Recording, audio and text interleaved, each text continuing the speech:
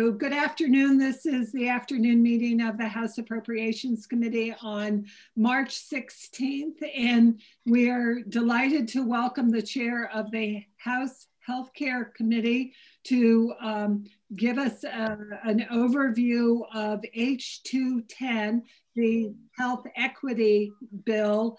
And as you know, Chair Lippert, if you could give us a broad overview of what the bill is trying to accomplish and then bring us quickly to the appropriations request. That would be terrific.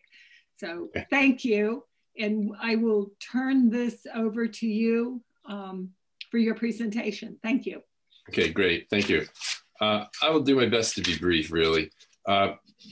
Having reviewed some of this previously with your committee, but H.210 is, let me start by saying H.210 comes to you from the House Healthcare Committee, and it is a substantial piece of work that we are moving forward to address what we, and I think we all have come to understand, are the significant health disparities which have been now have been revealed in more vivid way and a more shocking way and distressing way as a result of COVID. I think many of us understood that there were health disparities based on race, but when we look at the data about who is being disproportionately impacted by COVID-19, it is clear that the disproportionality is centered on issues of race, issues of disability, and some other marginalized communities. The H.210 at its core came to the House Healthcare Committee having been crafted by members of the impacted communities, particularly from the Vermont Racial Justice Alliance, who put together this bill. And we have modified it in consultation with the originators of the bill and with after taking extensive testimony from the affected communities. The three primary affected communities that this bill intends to address around health disparities and working toward health equity are Vermonters who are members of the communities affected by race, who are, well, some refer to the BIPOC, Black, Indigenous, people of color, the LGBTQ communities, lesbian, gay, bisexual, transgender, queer and questioning communities, and the communities of disability. And of course, there are there's intersections between these communities as well. But what you have in front of you is probably the longest set of findings you're going to find in any bill for many of years. And I'm not going to try to go through the findings, but the findings really are all based in data because we know from many people, we hear stories and anecdotes of health disparities, but the originators of the bill, as well as our committee, felt it was very important to actually anchor the findings in studies and surveys. In fact, so every finding has a reference to the source documentation. Originally, the bill intended to establish an Office of Health Equity in the Department of Health. But because the Department of Health is 24/7 dealing with COVID, we realize that this is not, and their testimony, of course, said, they're rightly addressing COVID 24/7. They also testified, however, that the bill is completely consistent with the findings of the Department of Health around health equity issues. They have done work that is cited again in our findings, where they identify the same three communities around race and ethnicity, LGBTQ issues, and disabilities as three of the primary areas where health disparities stand out the most. In order to move forward without burdening the Department of Health at a time when they need to be continued focusing on COVID, and simultaneously we're trying to empower the impacted communities, we are moving forward with trying to stand up what is the Commission on the Health Equity Advisory Commission, which is a large commission, not your traditional commission. It's made up of 27 members of the impacted communities and representatives of state government. And we are turning to them under the leadership of the Director of Racial Equity, the Office of Racial Equity.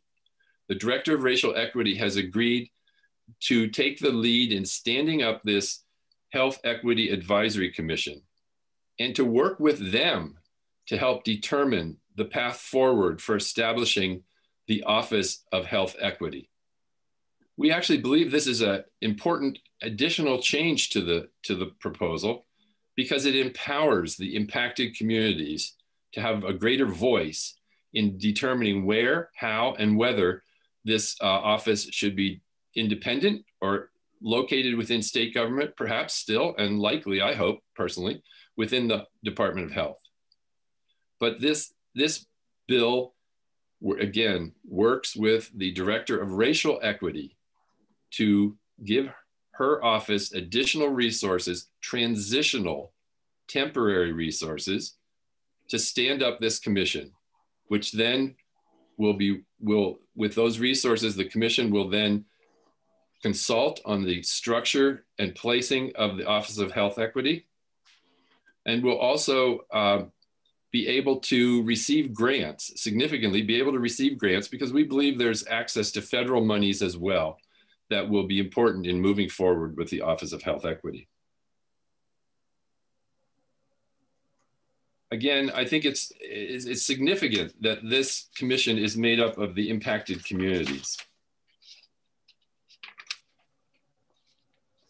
This commission is also charged in its duties and powers with advising both all areas of state government as well as the General Assembly on efforts to improve the status of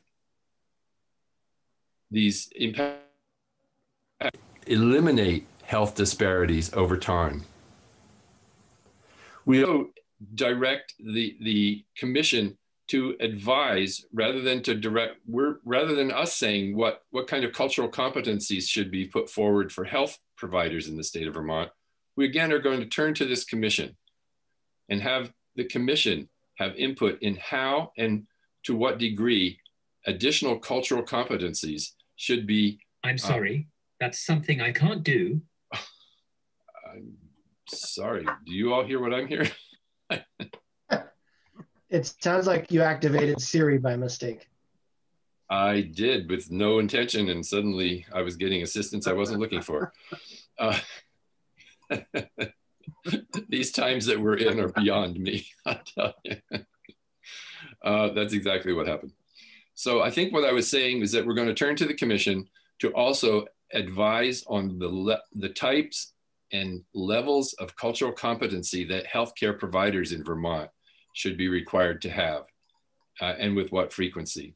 The original bill had a specific 2 hours of continuing education focused specifically on MDs. We realize that it needs to be broader than medical physicians. And then lastly, but not insignificantly, is that we are also asking for data collection to be revised. And you previously, as the Appropriations Committee, have previously helped appropriate some funds around issues of health disparities in terms of collecting appropriate data across all healthcare entities in the state of Vermont. We're looking to the Green Mountain Care Board, the Department of Health, and the Office of Racial Equity to participate in helping to review and designing and proposing standardized collection of data across all parts of healthcare in the state of Vermont. Without the appropriate data, we can't tell for certain in some areas whether there's health disparities or not. Some of this data needs to be disaggregated. In some parts of state government, it needs to be collected because it's not being collected at all. So that there's work to be done there as well. I think I've covered the key points of the bill, but again, to reiterate, the key issue is that we are looking to this commission to be assisted or to be stood up under the direction of the Office of Racial Equity, and that we're going to appropriate $180,000. We're recommending appropriating $180,000 to this office for the engagement of some temporary assistance in the form of either a consultant or consultants to provide per diem and expenses to this commission, and to and you previously have appropriated some money around the issues of data. So with that, I guess I would like to reiterate that this is the creation. This is in some ways the equivalent of creating some infrastructure around health disparities. That I think you have a proposal in front of you to help create some infrastructure around from commerce and businesses of BIPOC community in Vermont, where there needs to be some additional, or the Commerce Committee is at least recommending that there needs to be some additional infrastructure created to help address the issues in that realm. And this is, I think, the next step in doing this around health, eliminating health disparities. Thank you. Thank you, Representative Lippert. So we have a few questions, if you don't mind. Representative Harrison. Yeah, thank you. And thank you, Chair Lippert, for bringing this forward. I guess I have a couple questions.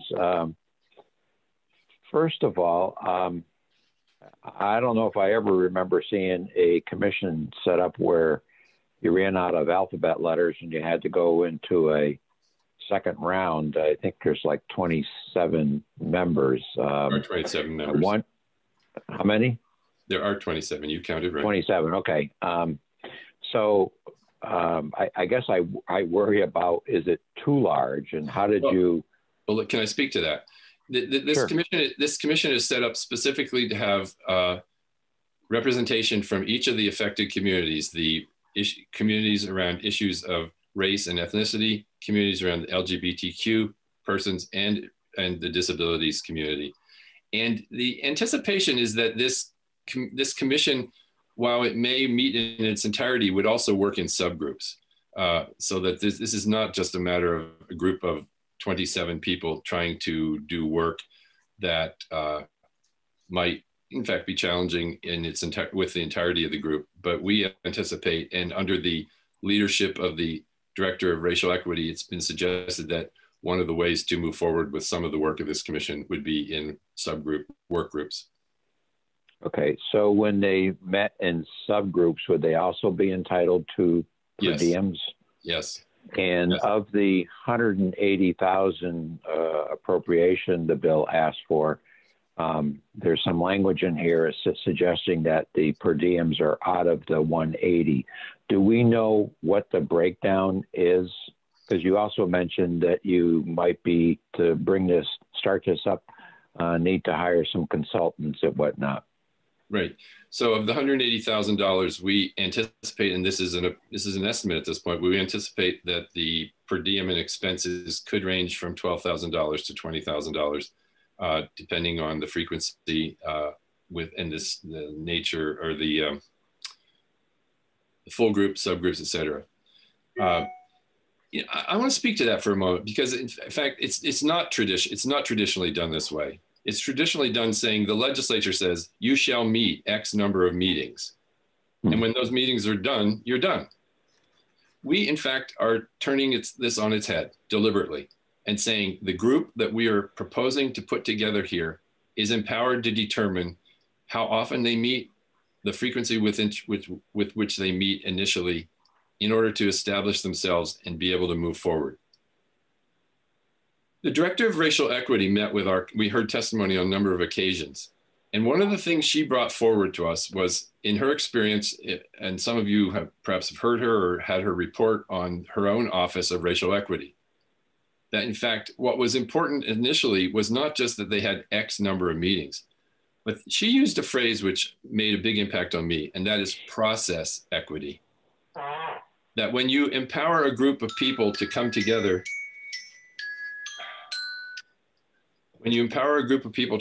particularly from impacted communities, we also need to turn to them to allow their knowledge and their lived experience to inform the process, not just the content.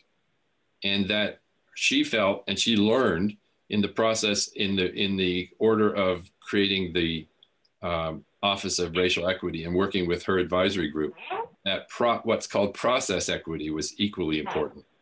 And we need to empower those impacted to have a voice, not just the legislature of those of us, frankly, which are most of us. Some of us are from those impacted communities, but frankly, the vast majority of us are not. Yeah, So I mean, I appreciate that structure is limit. deliberate. Yeah, no, I appreciate that, because how are we to know how many meetings are actually needed and the conversations that need to happen? But we do it because we don't have the ability to, put a blank check if they decide to meet every week. Absolutely. Yeah. On the commission here, yesterday we were looking at an education bill that set up a new group, and we put a sunset in there after 3 years to review it, not necessarily to expire it, but to review it and have the legislature force it to look at it. Is this still necessary? Do we need to do that? I'm wondering if you thought about that in the context of this bill. Well, we did, to be honest, we didn't give it lengthy consideration because, in fact, I think we have come to a realization that issues of health disparities have been decades, in fact, more than decades, one might say many, many, many decades in the making. The thought that we could sunset and not need something to address these issues in a period of 2 years, 3 years, just doesn't seem to, on its face, make sense. What might make sense is to be able to review whether this particular structure has the efficacy that we're hoping it will have. I guess I would entertain that, but part of my hesitation, I'll be honest and say, part of my hesitation is the message that it would send. I think we're at a point in a moment in time when I'm not wanting to send a message to impacted communities that, well, we think it's important, but only 2 years worth important or 3 years important. So I think we need to be thoughtful. Let's think about that. But I would want to be careful about what we inadvertently message about this, what I think is a tremendously important issue. Well, I appreciate that, but I think also sunsets are a good idea to force you to look at it. Do we have the right makeup of people? Is it best done through a commission or some other way? I don't think that minimizes the issue that you're bringing to the table here. Thank you.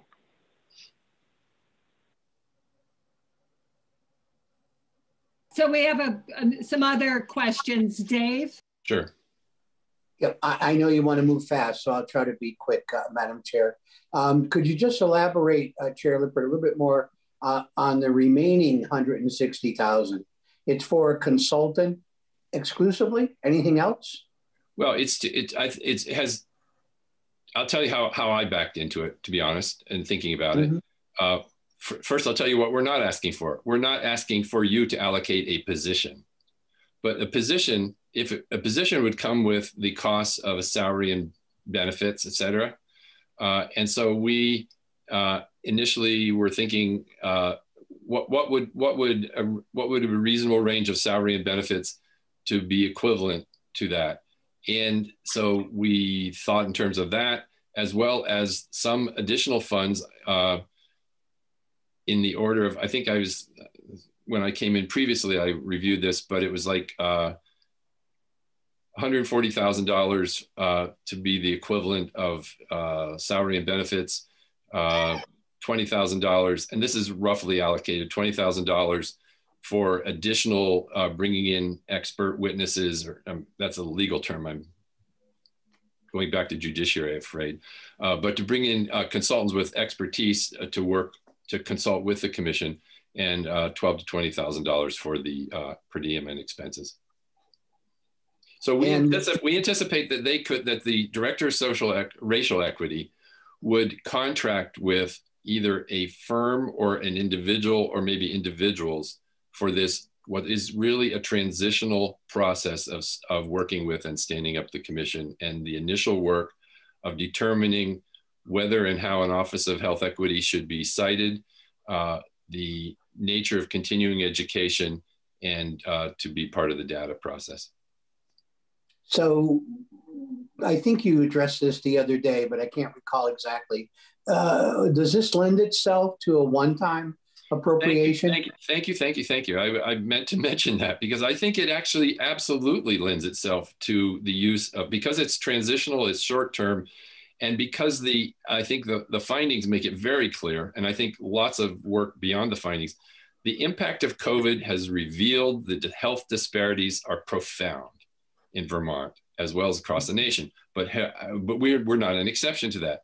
And so, yes, thank you. I had that in my notes, but I failed to mention it, that this, I think, lends itself quite legitimately to the use of one-time funds related to the COVID pandemic.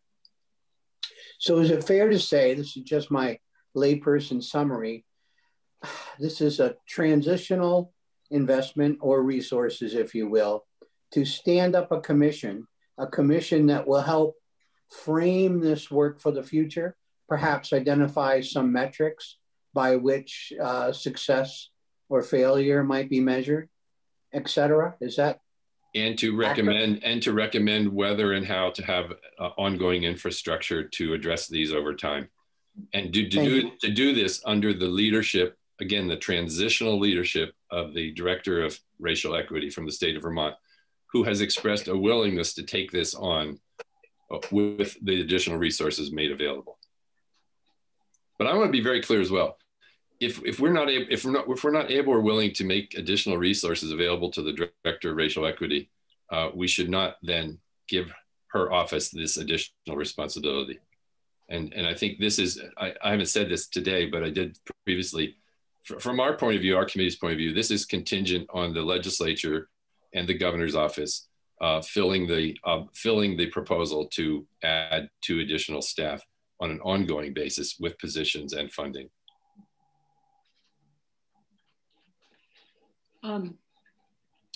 Thank you, Chair Lippert. I'm looking to the committee to see if there are any other questions, and I'm not seeing any. So I'm looking at section 6 on the appropriation. So to the area of our jurisdiction. I hear, and personally, and agree with, it's neither here nor there, but I understood your suggestion that this is a different, that we should be seeing the establishment of this organization, this effort, in a different way than the traditional way we think about councils or committees of the, we're going to do 5 meetings a year and it's going to be organized to look like this. And yes, instead you are turning to the group of folks that you believe are best able to address the issues that you're asking them to look at, and to suggest to us how to organize this work. And in the first year of that effort, you're proposing that we spend $180,000. Sorry. You could do millions if you wish. Yeah, that's the way we're behaving today. I understand. $180,000 on what you've described. Right. And I understand that in this section, it goes on to say it's the intent that we make similar appropriations until an office is established. I have to say that's something that gets us extremely uncomfortable. And we won't even talk about binding future legislation. Which we know we cannot do. Yeah. So I can imagine amending that to say, to asking this group to propose, if they believe necessary, future of a budget for the work as it continues. So we would make an appropriation for this year, entertain the notion that, well, one, they would have to live within the $180,000 box that is created if we all agree to that. That is what is appropriated, not an additional amount because they have more meetings or whatever. That's what they have. No, it would work within that. Yeah. And then that they would bring, rather than saying it's our intent, but we would say, bring us back a budget proposal for the following year if necessary. Yeah. So to try to corral that a little bit better. Okay. That seems consistent with what our hope is. Okay. And then that would have to be looked at on a year-to-year basis to, you know, as we do with everything else we do. Yeah. So I think that's consistent with the view of our committee, I'd say. Okay. Okay, and I'm looking to the committee, Marty. Yeah, I'm wondering about reporting back on their activities and that sort of thing. And I did see one about continuing education, and now I see something on page 19 about reporting back before January 15th to the various committees regarding any recommendations for legislative action.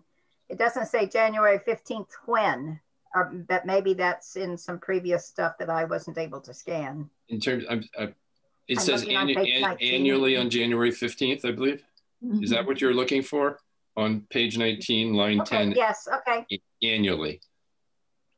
So this would be, so I mean, we would be we would be looking for a report in January 15th of 2022. These numbers 22? Are. Yeah, okay. as an initial report.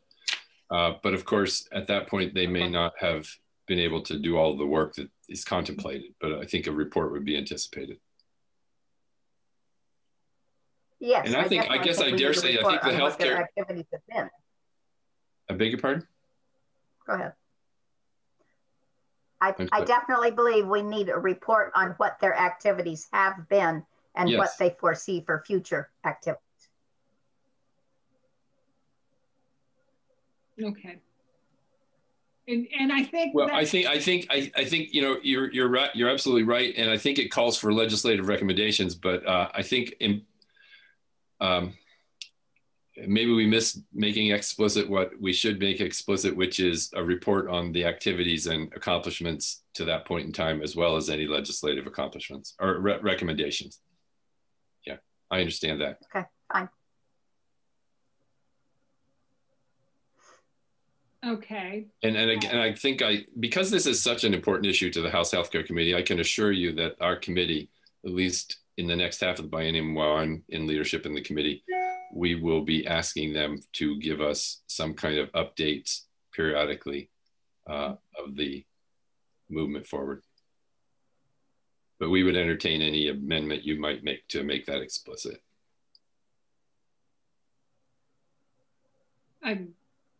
I'm wondering if that's our jurisdiction.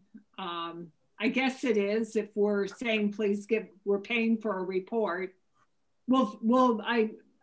I'm not feeling strongly about that, and I'm not seeing others feel strongly about that. I'm hearing you say that is the intention and that you will do that. I'm having my usual problem with the word of bi-monthly. Does that mean twice a month or every 2 months? I think it means every 2 months, but I think the real point is that it says, I think at least, and I think we put language in there that says the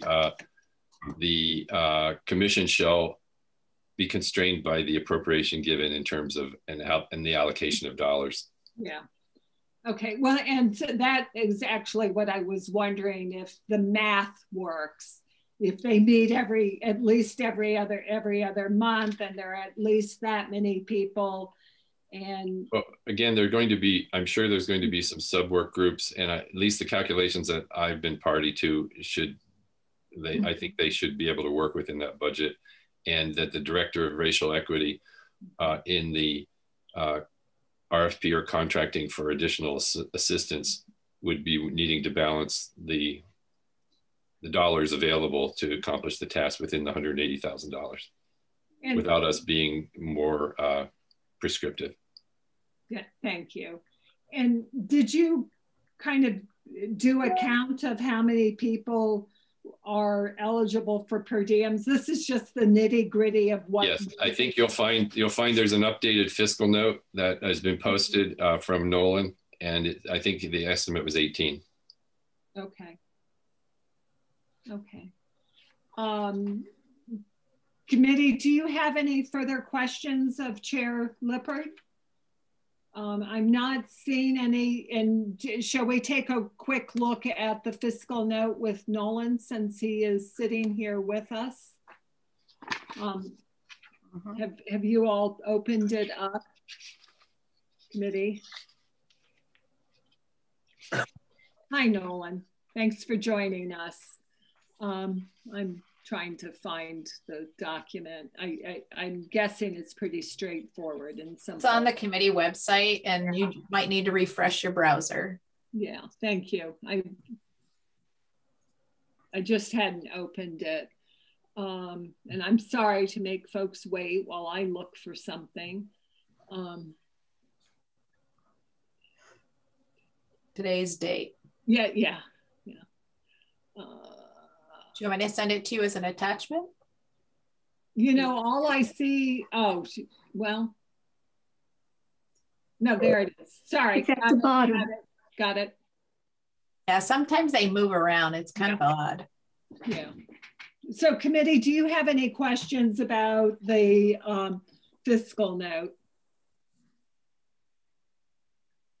All right. In a mellow mood.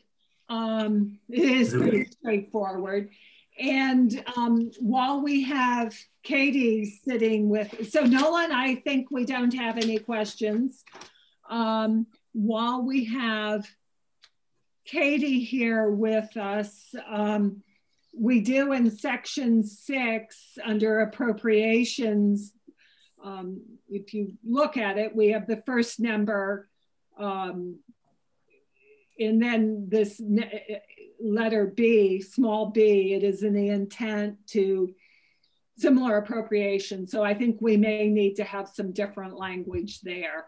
I'm not sure what that looks like, but let's figure it out. Jim? Yeah, thank you, Madam Chair. I wanted to go back to the fiscal note if Nolan's still here. Yes, he is. Yeah. So yeah, I'm just looking through this quickly, and I just hopefully you can shed some light on it. And section 3, can you help us understand the 165,000? Some of it general fund, some of it special fund, where that special fund is coming from, and then there's the 134,000 to the Department of Health. Can you just help us understand that? Sure. For the record, Nolan Langwell, the Joint Fiscal Office. And first thing I'll say is that 200,000 was already appropriated in H.210. So it doesn't actually appropriated here. I just flag it because it was initially brought up as part of the negotiations, and the committee put it in their recommendations, and you approved it. I remember that. Okay. So I just flag it, and then I say it's elsewhere. But what that, just to answer your question, the special fund, so it goes to the Green Mountain Care Board. And so that's bill back money.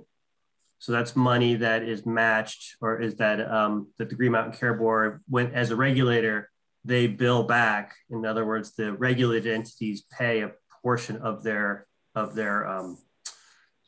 costs. And they do this for a lot of things that they regulate. And this falls under that bill back authority. And then for the health department, it would just be general fund. All right, thank you. Okay. Okay, thank you. So returning again to the appropriations section, is there, so I think we're in agreement that B cannot stay as is. And I think, or no, I suggested that we ask the group to propose a budget to us. And I guess we would have to ask them to propose that in time for consideration in the next, so by January 1st or 15th of 22, a budget for the following year, something like that. Thank you, Peter. I'm just trying to frame something to get us moving. Yeah. And actually, I think that in order to meet the timeline for budget submissions, if we want it to come in under a normal budget concept, it actually needs, I don't know what the time frame is for the Agency of Administration, but it's probably November, December timeframe. So that's when we would want it if we wanted it submitted to be part of the normal budget in lieu of an add-on. Add-on, yeah. Okay, so we need to pick a date. But is that the general concept that we would be looking for, to ask them to bring us a proposal if they think they need to continue doing work in 23, FY23, to bring us a proposal through the normal budgeting process? Is that the agreement here? That would be my recommendation, that we do it through the normal budgeting process. Okay. And Maria or Nolan, can you suggest a date for that? I guess it depends on when when the administration puts out their budget instructions. Maria, do you recall? That's probably about the time when they start providing their responses to the initial budget instructions, is probably about the right time. Yeah, I think that's sometime in October. I can look on our website and see what the date is for the budget instructions. I believe it's in October, but let me just see. We can always put October 15th for now. And then I might recommend that if you're going to do that, you put it under the powers and duties section. So if you go to like page 17, where it says subsection C, powers and duties, the advisory commission shall, and then maybe for number 6, which would be on page 19, create a number 6 and shall provide to Department of Finance Management or whoever, I don't know who would go to. That's where I'd put that. That's where I might recommend putting that sentence. I don't know if Katie has any thoughts on that. Yeah. It seems to me where it should go rather than an appropriation section. Okay. I would be cautious about putting it there because it's a one-time report and you're putting it into codified law. So I would instead suggest creating a standalone session law section just for that one report that you're expecting to receive. Okay. We'll leave the mechanics of making this work to Katie to figure out the smart way to deal with it. Let me just suggest that I'm a wee bit worried about picking a date like October 15th, because that will be all of what, 3.5 months since the group was formed, and how do they know what they're doing? I'm concerned about that, but I'll leave it to you all. So Peter, good idea. Not sure that it mechanically works, so it may have to be outside of it. I might go back to telling us what they think they need, the first of the new year. That at least gives them a half a year. Jim? Yeah, I agree, Madam Chair, that, I would go with the January, in fairness to the new commission, and the fact that it's being chaired by the director of racial equity, who hopefully would have an idea of what the ask might be going forward, can certainly ask within the agency of administration to give it consideration and the governors recommend for the following year.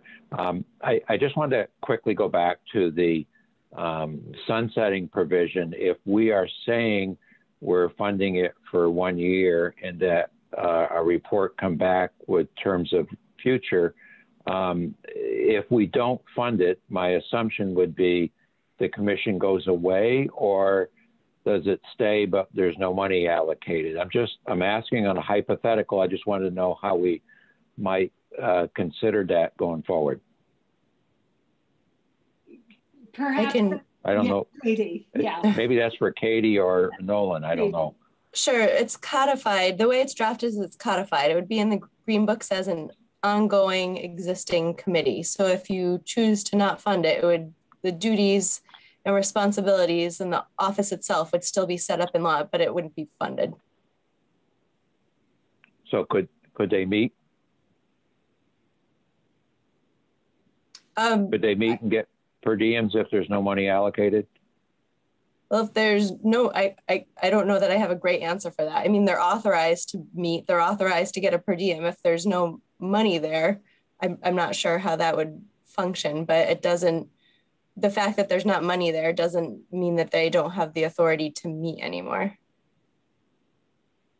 Okay. Well, that's interesting. Thank you. I mean, I think maybe this is the conversation for next year in terms of, you know, what's the future? Should the commission be expanded, done differently, different makeup, et cetera, in conjunction with the funding? So I'm just asking, how do we handle the sunset? So and I think though too that in terms of the budget piece, like you know, if you know the first year it's envisioned to be, you know, sort of under the Office of Racial Equity, and in theory, if it's still going to be, if the following year is determined it's under the Office of Racial Equity, then the per diems would, in theory, may be built into their budget because that's where the money's going through. Or if there's Office of Health Equity created, then it would be part of their budget. Or if there's another, whatever. So I do think that, you know, and if they don't have any recommendations by the time that happens, I imagine the Office of Racial Equity will include it in her budget to the extent that she thinks that will exist. So that's one way. You know, oftentimes with these per diems, when they're very, very small amounts, like under $3,000, it's just built into their budget, or I don't appropriate money for, I don't recommend appropriating money. So this is a little bit different, but that's the point. I think thank you.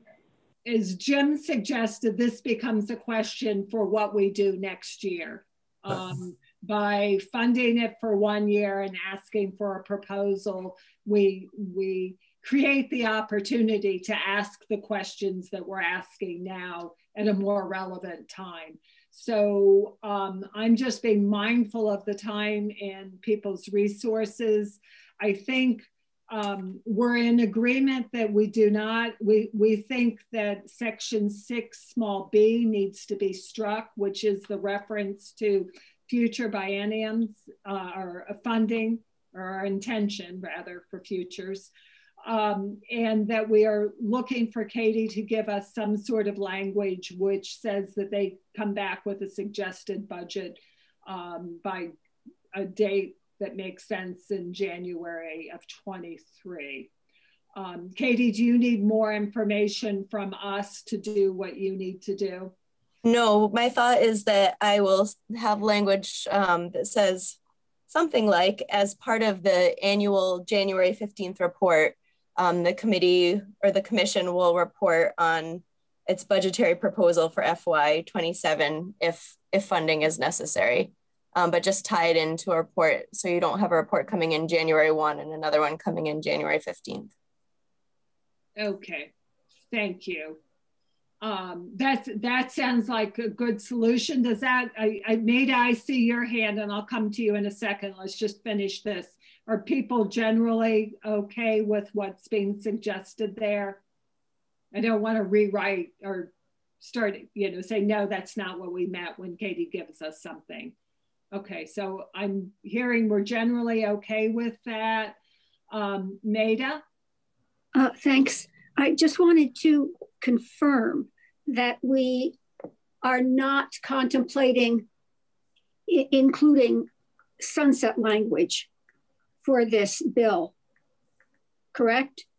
That is correct. The way we're going to leave it is if we will consider a budget next year. And Chair Lippert said they're going to be watching this, they're going to be having conversations, and I'm sure we will be having a conversation with his committee about if and what a budget should look like for this organization next year. When Thank you. Know more and understand it better. Thank you. What made me a little nervous was that I had heard the word sunset a couple of more times after that initial back and forth, and from my perspective, I was highly ill at ease in thinking that health equity issues could be dealt with in a couple of years when it's taken lifetimes for people in these situations. Thanks. Yeah, thank you. Okay. Do we have any other questions and that will help us in understanding this bill and the appropriation? Katie needs to scoot. We'll hear from you when you're able with this amendment. Chair Lippert, thank you very much, Katie. Chair Lippert, do you have a timing issue on this?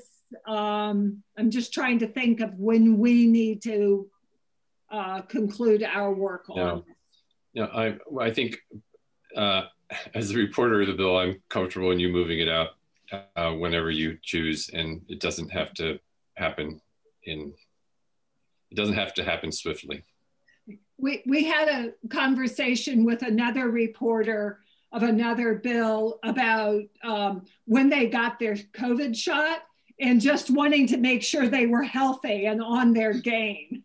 And so I'm now very aware of different things that could influence. But you've got it. And I have a second COVID shot scheduled midweek next week. And I'm thinking, you know, I tried to get it moved to Friday, but they wouldn't. No. Yeah. Okay. Thank you very much for your time. As you see, we're going to have an amendment, and we'll let you know where it is. Dave is our liaison, and will report this amendment on the floor. And if we have any questions, he'll be talking to you. Well, Dave and I will stay in touch. Yeah. Thank you. And I didn't want to. It may fall in Peter's bailiwick. I didn't want to offend Peter. Oh, Peter, is this something you want to run with? Okay. He says you. Yeah. Dave, go for it. Got it. If I may, because this is really beyond my area of knowledge, but as to the issue of whether this money would be money that came from one-time funds or other funds, leave to your committee's further deliberation.